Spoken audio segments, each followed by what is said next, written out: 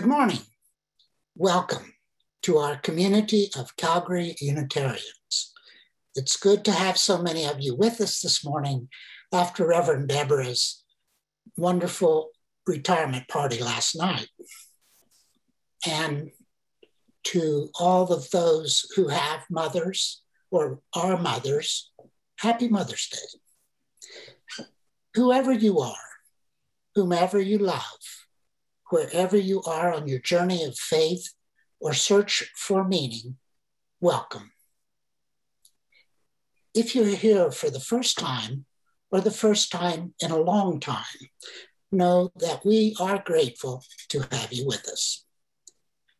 As our statement of purpose says, we come together in beloved community to grow in wisdom, welcome and deepen relationships, and act for a just and sustainable world.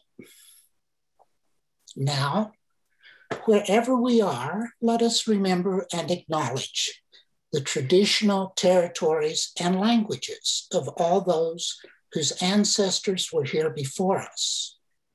We recognize our responsibility to be stewards of this land and acknowledge that we do so in cooperation with the people of the Blackfoot Confederacy, for whom this Treaty 7 region of Southern Alberta is traditional territory.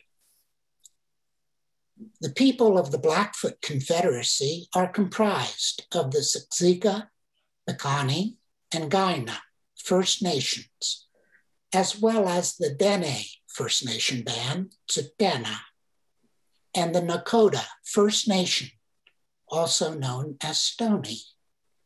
Alberta's Nakota First Nation comprises 3 bands, Bearspaw, Cheniki, and Wesley. Mohkinstsis, the Blackfoot word for what is now known as the city of Calgary, is also home to Métis Nation of Alberta, Region 3. In offering a land acknowledgement, we honor those who have long been the stewards and accept our shared responsibility for being good caretakers. We acknowledge that Treaty 7, signed September 22nd, 1877, was entered into as a collaboration between settlers and Indigenous peoples, making us all treaty people. My name is Alan Waugh. I have the privilege of serving on your board of trustees, and I prefer the traditional pronouns they, them. The Calgary Unitarian community is special to me because here I feel at one with a timeless community of souls, each free to believe what reason and insight reveal as true. And as Oliver Wendell Holmes Sr. wrote, a moment's insight is sometimes worth a life's experience. And now for some important announcements. Great news. 5 candidates, including 2 Canadians, have applied to be considered for our Calgary interim minister position. Our team is now busy checking references and planning Zoom interviews. We hope to have news for you by May 20th. Today is the last day to register for the National Online Canadian Unitarian Council Conference being held next weekend, May 15th and 16th. Come for the entire weekend conference or just a few workshops. There's a sliding scale available from $5 to $150, so it is affordable for all of us. You can get full details at the website, cuc.ca. That's cuc.ca. But today is the last day to register. Lastly, we have just been told by the Canadian Unitarian Council that we will soon receive a $4,200 grant to help with additional purchases needed for doing multi-platform services and events. We owe a special thank you to Pam Rickey, who led our application for this Sharing Our Faith grant. Well done, Pam. After the service, please stay for coffee time, where you can catch up with our community and friends in small virtual breakout rooms. Now to Pam Rickey for the lighting of our chalice. We light our chalice today with the words of Leslie Takahashi, Labyrinth. Walk the maze within your heart. Guide your steps into its questioning curves. This labyrinth is a puzzle, leading you deeper into your own truths. Listen in the twists and turns. Listen in the openness within all searching. Listen, a wisdom within you calls to a wisdom beyond you, and in that dialogue lies peace.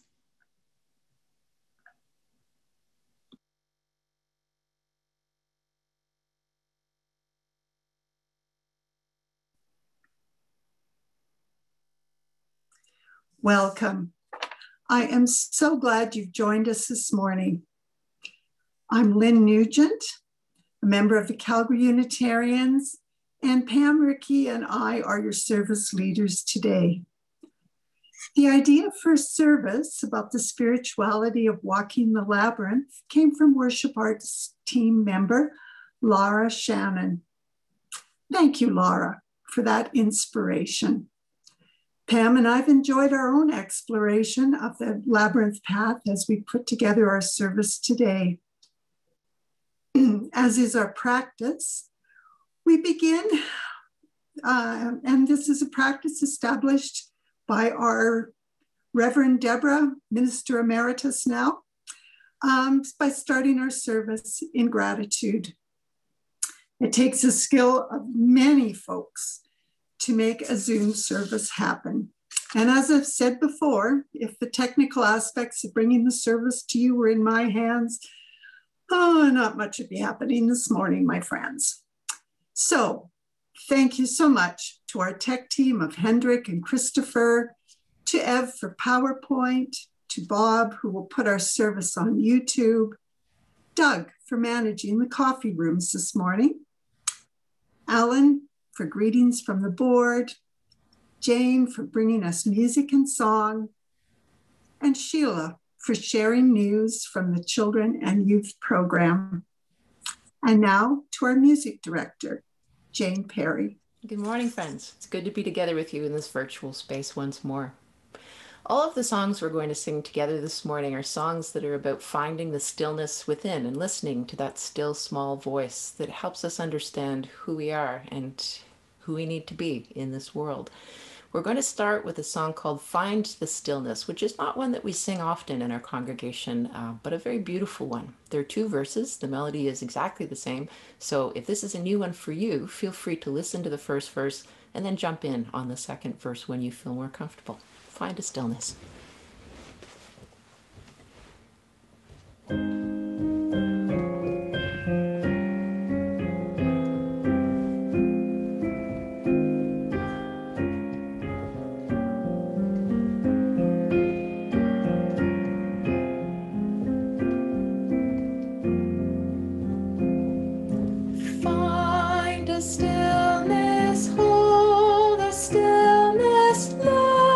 Stillness carry me.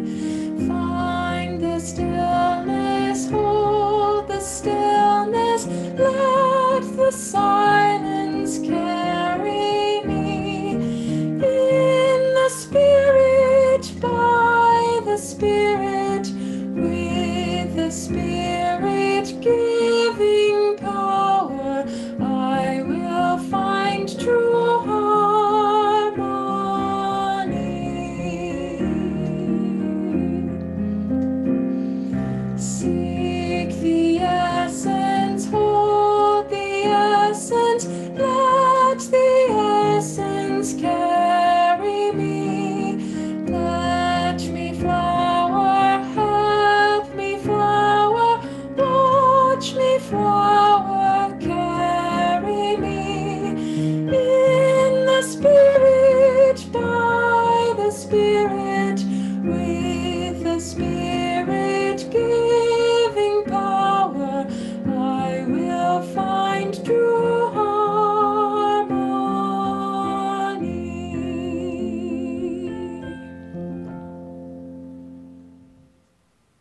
everyone. It is so great to see all of you on Mother's Day.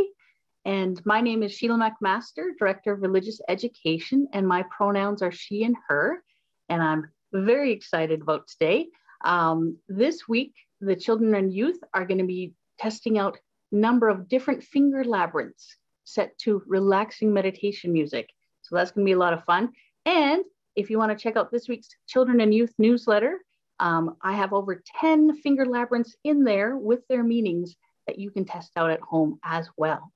Also this week, we're going to be sharing stories of mothers and mother figures in your lives, recognizing that some people might not have a biological mother right now, but a mother of their heart that they want to honor today. And Mother's Day is also a day of feeling sad for some people, or a day of remembrance. Perhaps they have a loved one who has passed away, or it might be a day of mixed feelings if perhaps you had a difficult relationship in your life. And so I want this to be a day where we honor all of those feelings on Mother's Day. And for Mother's Day, I'd like to share 6 true stories from Reader's Digest that I thought were just the best. So this first one's called My Favorite Barista by Jennifer Stockberger. It says, one morning, I jokingly told my husband he'd dropped the ball because he did not make me coffee and I was having trouble getting motivated to start my day. And my 5-year-old son overheard me and asked me to explain, what does drop the ball meant? A few minutes later, he came into our room holding an overflowing coffee mug and dishcloth underneath to catch the drips. He said to my husband, you dropped the ball, but I picked up the ball. And he handed me the worst tasting, most watered down, but sweetest cup of coffee ever. This next one's called No Boys Allowed by Karen Duger. Upon attempting to prepare my 7-year-old daughter for a new baby in a few months, she repeatedly stated, no boys in our house. After several months, the big day arrived, and my daughter came into the hospital room, and I told her the baby was a boy and asked her, what are we going to do? And she placed both hands on her hips and without missing a beat said, well, I guess we'll just have to love the little thing. This next one's called Saint Nick by Brenda Bowker. My 6-year-old son, Nicholas, sat in the grocery cart as I perused the canned vegetables. How about this one, Mommy? He asked and handed me a can of asparagus. I love asparagus, I told him. Asparagus is my favorite vegetable, but it's just too expensive. I put the can back on the shelf. 3 months later, I opened a crudely wrapped present from under the Christmas tree, and it was a can of asparagus. Nicholas beamed in delight as he explained how he'd saved his pennies to buy me the best Christmas gift I'd ever received. Oh, and this one reminded me of my own childhood. When I was 7, I saved all my allowance money for months and months and months, and I bought my mom a bar of Yardley Lily of the Valley soap, and I was so proud of that soap. So when I read that story, I was like, yes, that's what I did for my mom. This next one's called A Stand-Up Woman by Robin Hines. My mom had a great sense of humor and a knack for making everything fun. One thing that resonated with me, even as a small child, was how much she seemed to enjoy her own company and found ways to entertain herself. As a kid, I remember her giggling while paying bills. What was so funny about paying bills? She would put humorous notes in the reference section of the check. For the electric bill, she might put, you light up my life. Or for the mortgage, she'd write, 4 shingles closer to owning it all. And I thought, I got to start doing that. That sounds like a lot of fun. This next one's called Memories in Verse by Patty Whitty. The day I was dreading had arrived. It was inevitable. I had seen it coming, but had chosen to ignore it for as long as possible. My very capable, intelligent mom had started forgetting to pay her bills, and it was time to take over her finances. As I looked through her wallet, I made the remarkable discovery. Tucked away in a tiny compartment were 4 Mother's Day poems I had written her in the 1960s, and she had saved and cherished those simple gifts for over 50 years. What a happy surprise. And our last story about mothers today is A Scarlet Symbol by Priscilla Hartling. My mother was my best friend. She loved cardinals, the male red ones. When she got sick with pancreatic cancer and knew her death was near, she told me to always look for the red cardinal. That would be her. I never paid too much attention to that statement. I was too busy becoming an adult. 25 years later, every time I feel at my wit's end, there's a cardinal flying past me or in a nearby tree. Is it a coincidence, or is my mother, all these years later, letting me know that everything will be okay? I'll take the latter. My own mom is 75 years old, and she moved in with me last June, and I have a wonderful daughter who's 10, so we have 3 generations of mothers and daughters in our house today. And so the present I'm going to give myself for Mother's Day is to just be present, to put away my cell phone and enjoy today, because today is a day that will never come again. And I want to cherish it. And I want to say happy Mother's Day to all of you, or however you hold this day of mothers in your heart. And now to Lynn. Thank you, Sheila. Those are wonderful stories. I really enjoyed hearing them. We're going to begin our labyrinth exploration this morning with videos recorded for a class project by Laura Shannon.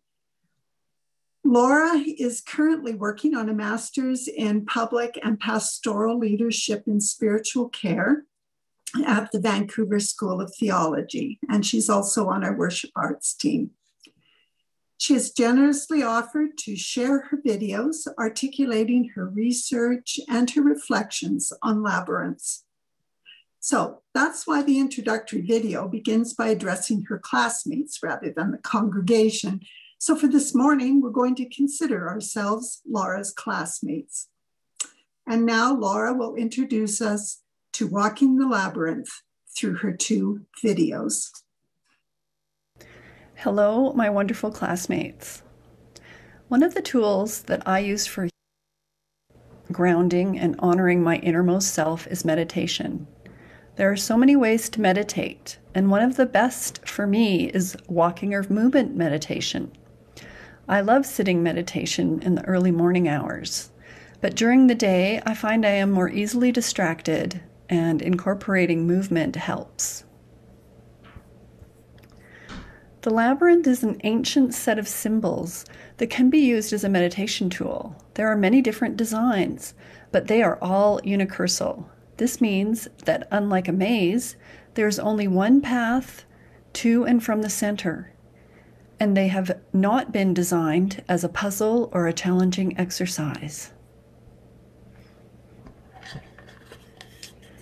This is a finger labyrinth, and it is a replica of the famous Chartres Cathedral labyrinth, designed and built into the floor of the 800-year-old cathedral in France.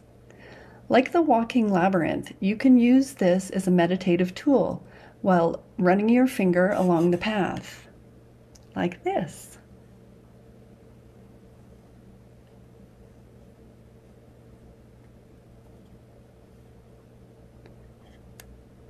We have a beautiful labyrinth in our neighborhood that also uses this design.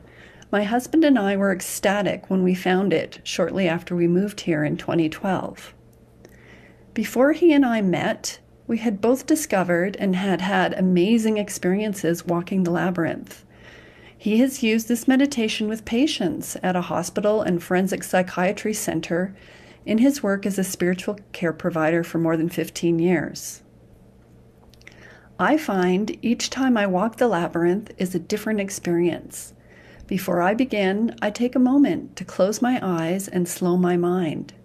Sometimes I bring an intention of problem solving or letting go of a stress or frustration in my life. Sometimes I just focus on walking slowly and being present to the feel of the path under my feet. I have also taken a small stone or a bunch of sage with me, breathing a worry or concern into them as I walk to the center and leaving them there for the earth to take care of, feeling lighter as I walk back out. Often metaphors for life come to me while I'm walking. I have felt that I have journeyed to the center of myself, received guidance, and taken that back out into the world. I have also felt that the twists and turns of the labyrinth, like those on my life journey, have taken me away from spirit and then back again. When using the finger labyrinth, I like to close my eyes and focus on my breath. I use my non-dominant hand to activate the creative, intuitive side of my brain. Following the winding path and pausing in the middle is very much like walking the labyrinth, but of course, it takes a lot less time.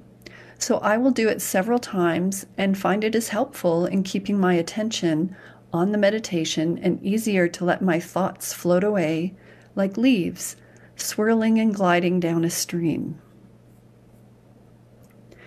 These forms of meditation are important because they allow me to access a less rational realm of being. They give space for creativity, connection, and a connection to flow into my existence. And from this creative and sacred place, I can go back into my life, solve problems, and nurture relationships in a much calmer and open-hearted way. I hope you enjoy my PowerPoint presentation, which includes photos of labyrinth designs throughout the ages and labyrinths that my family and I have visited over the years. I hope you have a chance to experience this amazing walking meditation, and remember, there is no right way to walk the labyrinth. If you have any questions or comments, please don't hesitate to post them or contact me. Thank you. And welcome to my labyrinth slideshow. This is a photo of the gorgeous labyrinth at the Vancouver School of Theology. Dr. Lauren Artress is the author of this wonderful book, Walking a Sacred Path. She is also the founder of Viriditas, a nonprofit dedicated to teaching people about the labyrinth as a tool for transformation and growth. I will read two of my favorite quotes from the book. The labyrinth is a spiritual tool meant to awaken us to the deep rhythm that unites us to ourselves and to the light that calls from within. In surrendering to the winding path, the soul finds healing and wholeness. Based on the circle, the universal symbol for unity and wholeness, the labyrinth sparks the human imagination and introduces it to a kaleidoscopic patterning that builds a sense of relationship. It enlivens the intuitive part of our nature and stirs within the human heart the longing for connectedness and remembrance of our purpose for living. The labyrinth is thought to have been used for over 4,000 years in various ways, all over the world. As this poster points out, the labyrinth is an archetype, a divine imprint found in religious tradition in various forms around the world. By walking the labyrinth, we are discovering a long-forgotten mystical tradition.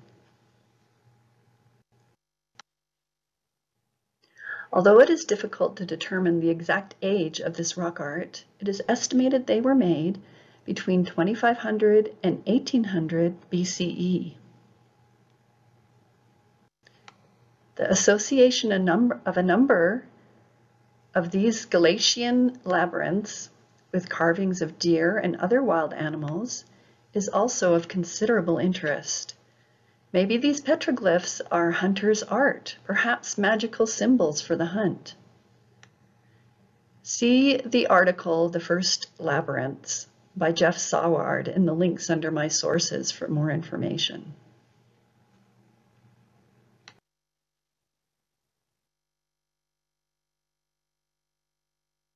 Nordic magic. The last man to use this labyrinth for sorcery in Kugoren, Sweden, passed away in 1963. It is thought that he used it to ensure his sons, who were fishermen, would return home safely. John Kraft traveled to the Nordic countries to do research about how the labyrinth was used in local pagan ceremonies. He found many rock labyrinths and heard stories of how they were used, including controlling the wind to ward off bad weather and to protect herders from wolves. See the article on magic by John Kraft under my sources for some fascinating stories. As I mentioned in my introduction, my husband and I were delighted to discover this beautiful labyrinth in our own neighborhood. We were blown away when we arrived one day to find the thyme blooming in a brilliant purple. This is a photo that I took of a friend walking the Nose Hill Labyrinth. It is my favorite in Calgary. It is right in a huge park in the center of our city, and I try to get there a few times every summer.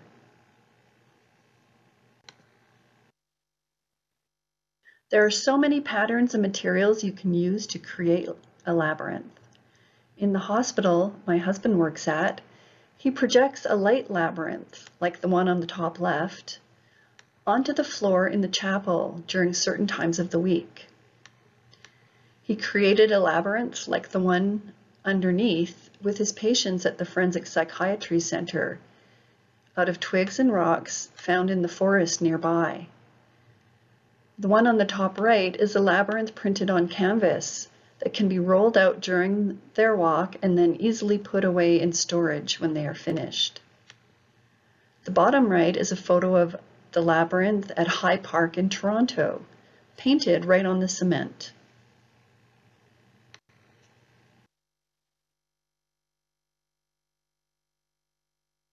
You can find labyrinths in both indoor and outdoor settings, in parks, near churches, in churches, and in many healthcare settings. This is another form of finger labyrinth that my husband built with clay to use for meditation.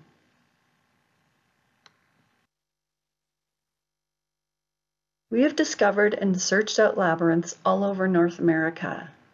This labyrinth is carved into rock at the Hollyhock Retreat Center on one of the islands off the coast of Vancouver.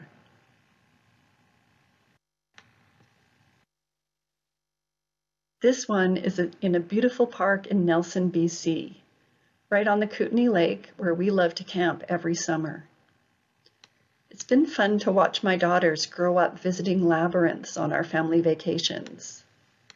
They used to be so excited and run the path in and out as fast as they could. This is the first one that my older daughter did slowly with intention. There are many ways to walk the labyrinth, ways unique as each person who comes to walk. This sign was painted by one of the women in our neighborhood. Again, it's a great metaphor for life and encourages us to respect the diversity of ways that each of us walks our own path.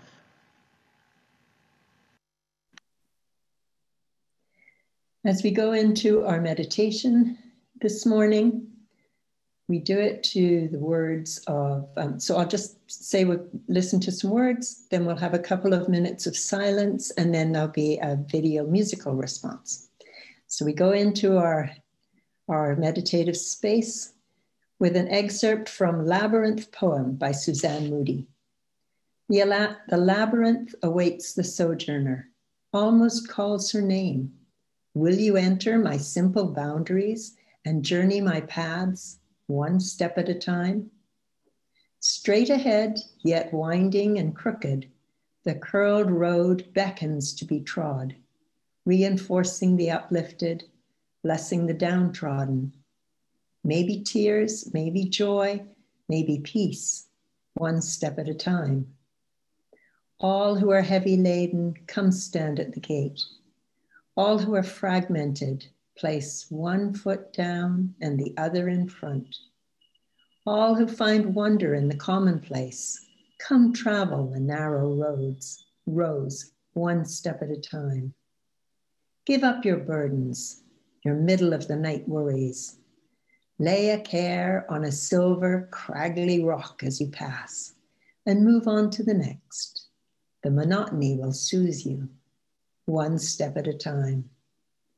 Moving inward, the trail winds in and out, muscles untensing. The walker's job seems easy, the cares tumble down and hit the ground with imagined force, lightening the load on contact, one step at a time. A twist inward, a transformation outward, a fresh view from fatigued eyes, all part of a simple design of much complexity, with the whole greater than the sum of the steps, all while traveling one step at a time.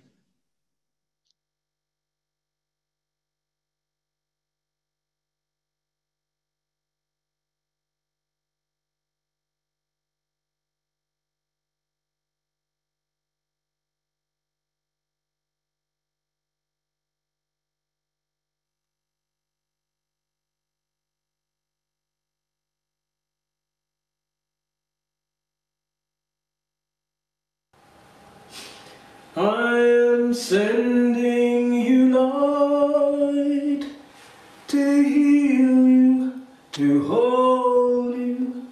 I am sending you light to hold you in love.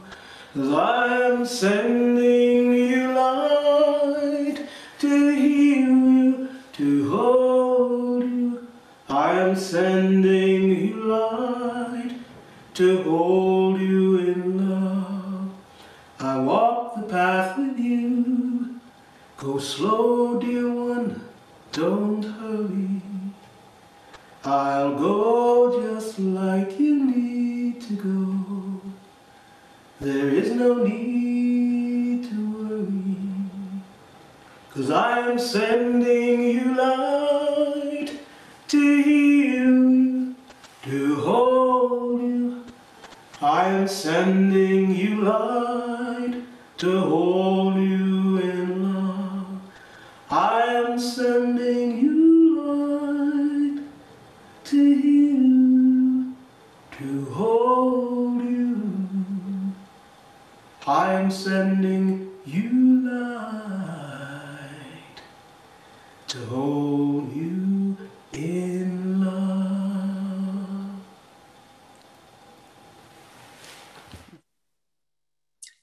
Let us take time to tend the bonds of care and compassion in our community. We who are gathered here in this virtual space each bring our own challenges, concerns, joys, and milestones. We understand ourselves to be part of a vast interconnected web of existence. What befalls one of us befalls us all. As we gather this morning, we acknowledge our many concerns, both personal and in the wider world. Here in Calgary, the third wave intensity has resulted in greater lockdowns, meaning greater isolation and economic struggle for many folks. These are challenging times with many uncertainties, and so many of us are exhausted. Some of us are struggling with fear for ourselves, family, and friends.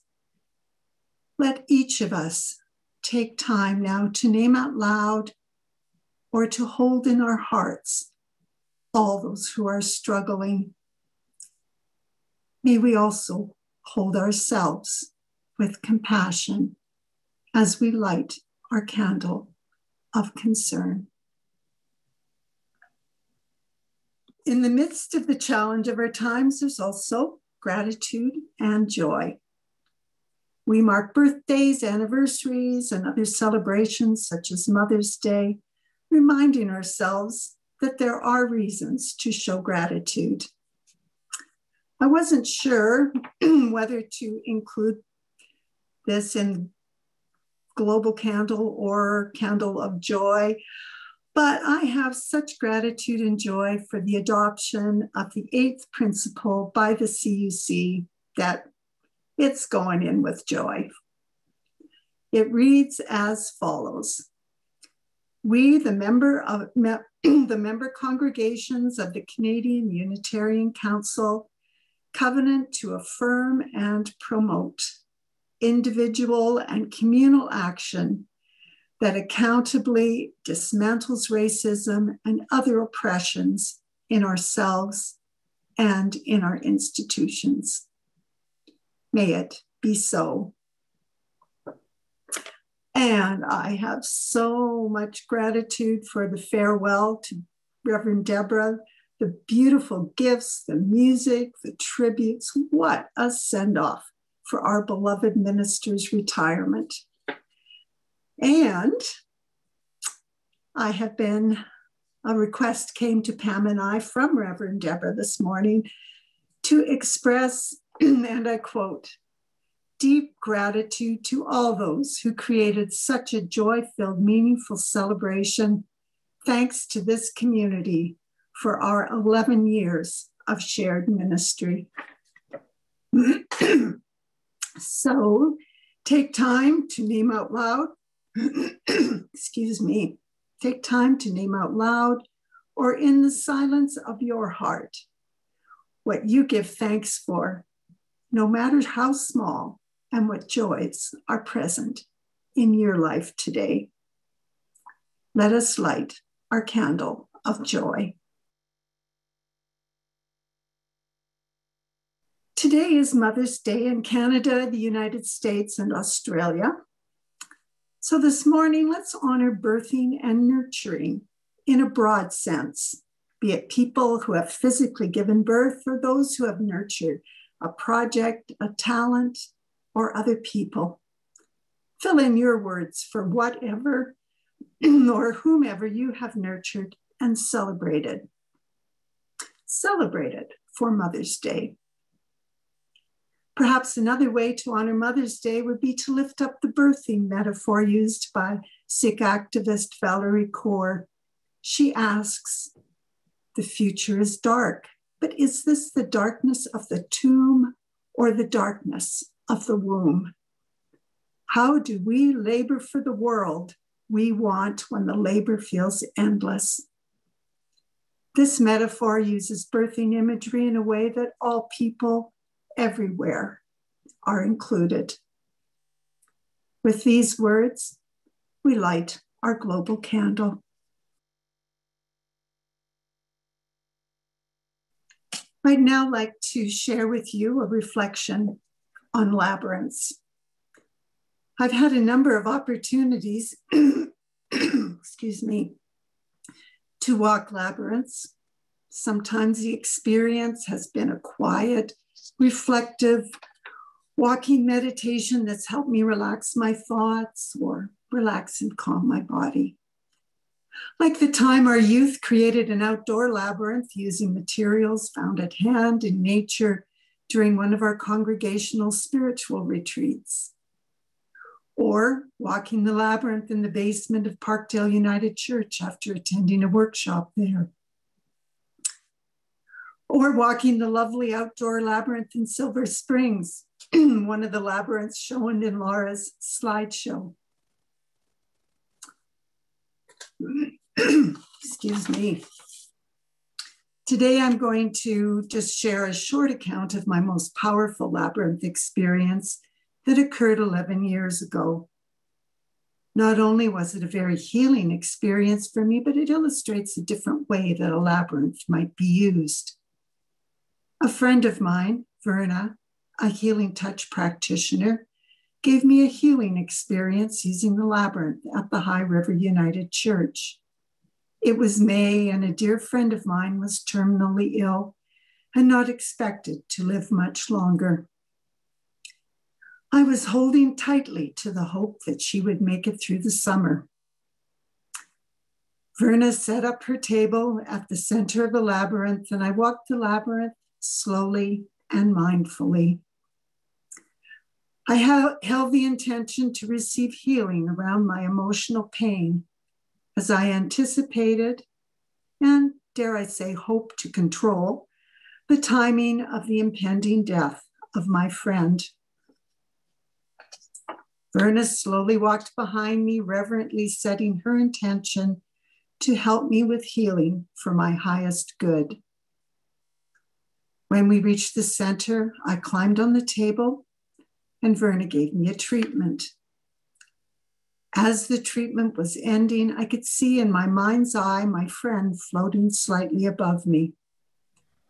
I could feel myself grasping her hands tightly.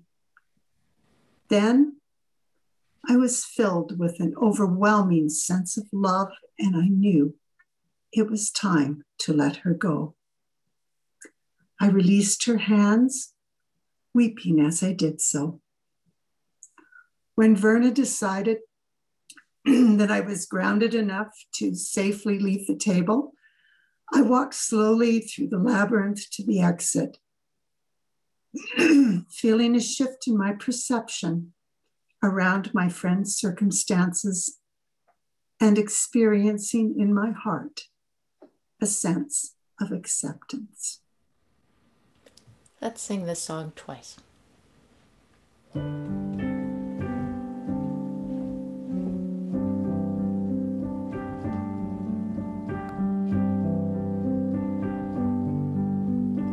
this one is called Voice Still and Small.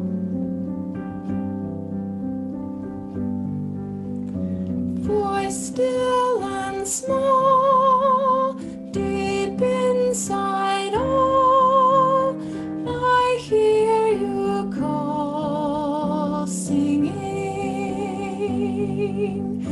In storm and rain, sorrow and pain, still we'll remain singing.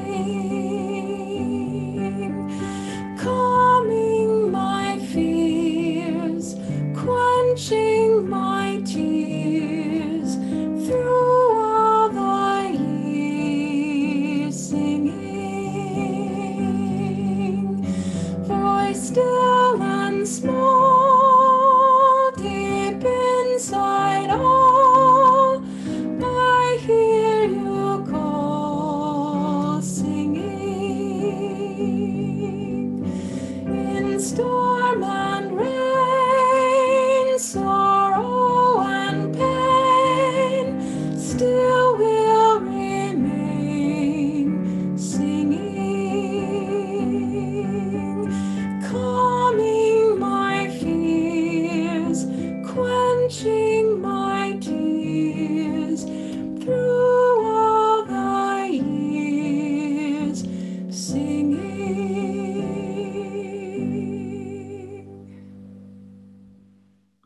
My first labyrinth experience was at a New Year's Eve celebration, sometime back around the turn of the millennium, on False Creek in Vancouver, in an old building called the Roundhouse, where I came upon a door with a sign, Labyrinth, please enter silently. So leaving the noise and excitement of the festivities outside, I entered and found myself in a magical space, dark, but for candles, tracing a labyrinth coil, shadowy figures moving along the paths. A little hesitant and unsure, I removed my shoes and joined them. At first, I was distracted by thoughts of what I was supposed to be thinking, how slowly I had to move to avoid getting too close to the person in front of me, how to maintain my balance and not stumble into one of the candle lights. But it wasn't long before the magic overcame me, and I became one with the rhythm, the shared meditative silence. My thoughts drifted off, and I was in some otherworldly place where all of us, strangers when we entered, had become a single experience. Since that first time, I've taken the opportunity of walking labyrinths wherever I come upon one. I've never really searched them out. They just seem to show up at serendipitous moments. One was drawn in sand by a group of Unitarian women at their annual women's retreat. Now, most of the women were friends of long standing, while I, new to the church, knew no one, and I felt a bit like an interloper. After the dinner gathering on our first evening, everyone headed to the beach. And as the sun set, red and gold over the ocean, we each entered the pathway, and once again, the magic happened. Individual relationships dissolved as an aura of symbiosis wrapped around the wholeness of us. And we emerged a unity, a circle of women gathered to leave the world outside as we shared a weekend of spiritual exploration, comfort, and fun. Many years later, Robert and I were on our first long road trip together. We had been traveling for 3 months in our tiny camper van and were starting to get on each other's nerves. Now, when we're on the road, we watch for Unitarian churches and participate in Sunday services whenever we can. And what a blessing it was to find one at this stressful juncture. And what a surprise when someone told us of a labyrinth close by. After the service, we went searching and found it in a small, unkempt park. It was an earthen path, outlined in stones with weeds growing up between them. In the silence of the afternoon, we each entered and began slowly treading this wild, natural pathway, forgotten but faithfully awaiting those whose needs brought them there. As we placed one small step in front of the other, we regrounded and rebalanced and met each other in the center with our stress melted away and ready to restart our trip with a restored sense of purpose, curiosity, and energy. Our latest labyrinth experience was last November when we had to fly to California to sell our winter home. At that time, the Coachella Valley, where our community is situated, was the California COVID hotspot. So we were very nervous about traveling by plane, going out to buy food, going out to close our bank account and return our internet equipment, and then meeting with people to sign documents. And in 4 days, we had everything completed, and anxious to leave as soon as possible, we headed to the airport 2 hours early. Then suddenly we realized we were passing the highway exit to the Unitarian Church of the Desert, our winter church away from home, and their beautiful, permanent, paved outdoor labyrinth. Once again, a labyrinth was there for us just when we needed it. Once again, as we traced the winding trail, our tension melted, we regained balance and perspective and resumed our drive to the airport, relaxed, dismissive of our petty tribulations, and grateful for our blessings.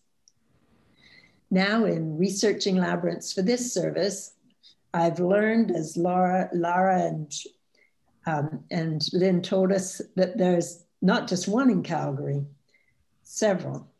But I'm so looking forward to the Botanical Gardens of Silver Springs to see that labyrinth outlined in purple thyme. That'll be my next labyrinth experience.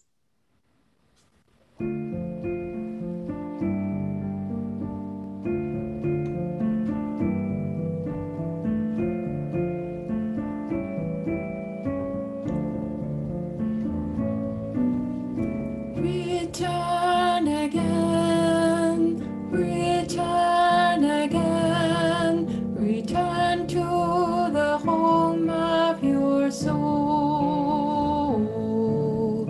Return again, return again, return to the home of your soul.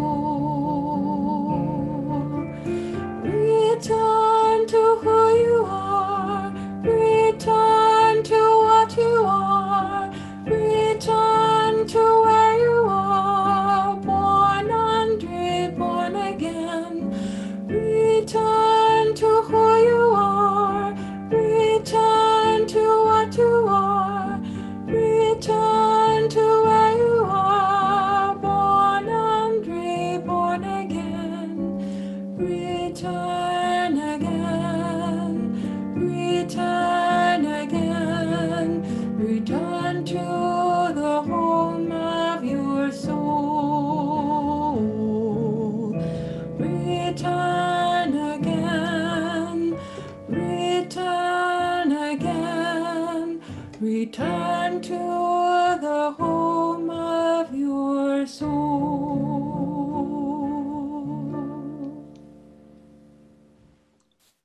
On your next labyrinth walk, ponder how our Calgary Unitarian community's mission is like a fire. It exists by burning, but a fire cannot burn without fuel. Your support is what fuels this community and its mission. And without your support, the flame of justice, community, and love cannot burn brightly as a beacon in the world. Please give as generously as you are able.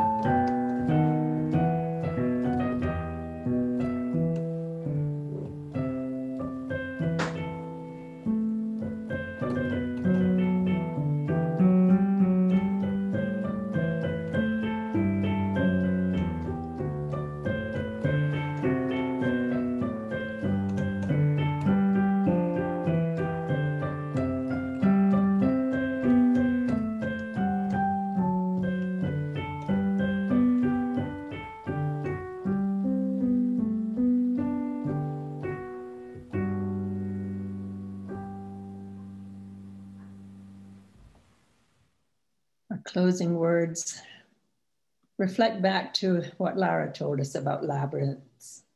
Labyrinths come in all sizes and patterns and are composed of all kinds of materials. Some are permanent, some are rolled out when needed and rolled back up and stored away in between times. Some are drawn on paper and traced with a fingertip. Sometimes a labyrinth is filled with people. Occasionally children run around them. There might be one or two of you, other times just you on your own. People walk labyrinths to meditate, to work out problems, to release stress, to find meaning, to find their own centers, to join together, or to have some space apart. Such a simple tool, offering such a complex of experiences, enduring through centuries, often appearing just when we need them. Our problems come and go, but our divine nature, like the labyrinth, remains. Walking a labyrinth helps us return to the truth of that divine connection.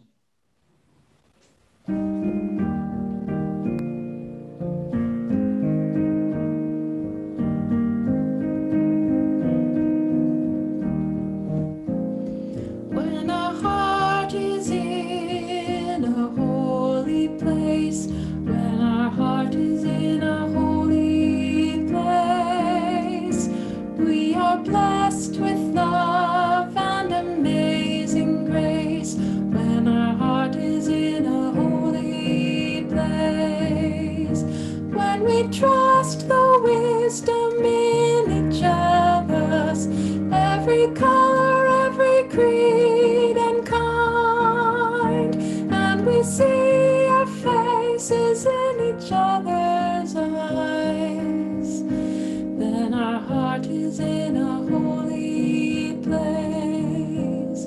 When our heart is in a holy place, when our heart is in a holy place, we are blessed with love and amazing grace. When our heart is in a holy place, when we tell our story from deep inside, and we listen with a loving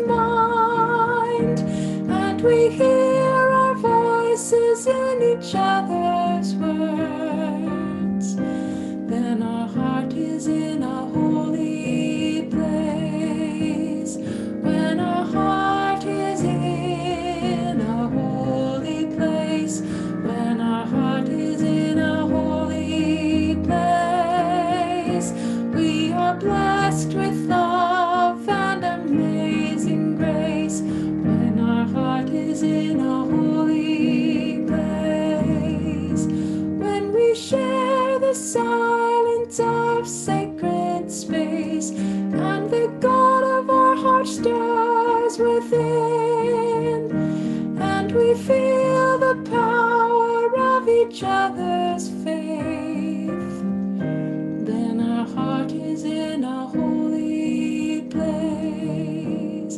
When our heart is in a holy place, when our heart is in a holy place, we are blessed with love and amazing grace. When our heart is in a holy place, when our heart is in a holy place. We have not even to risk the adventure alone, for the heroes of all time have gone before us. The labyrinth is thoroughly known, and we have only to follow the thread. And where we had thought to find an abomination, we shall find a God. Where we had thought to travel outward, we will come to the center of our own existence. Where we had thought to be alone, we shall be with all the world. With these words by Joseph Campbell, we extinguish our chalice. May the light of our chalice illuminate our hearts until we meet again.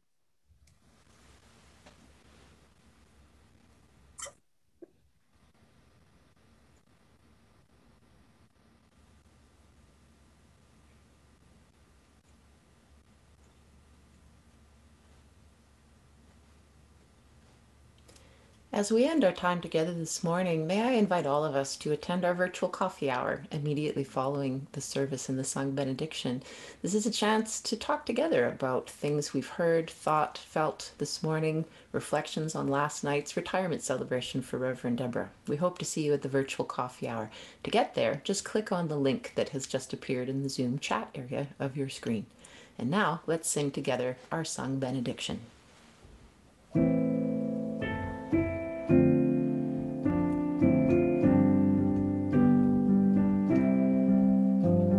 Spirit of life, come unto me.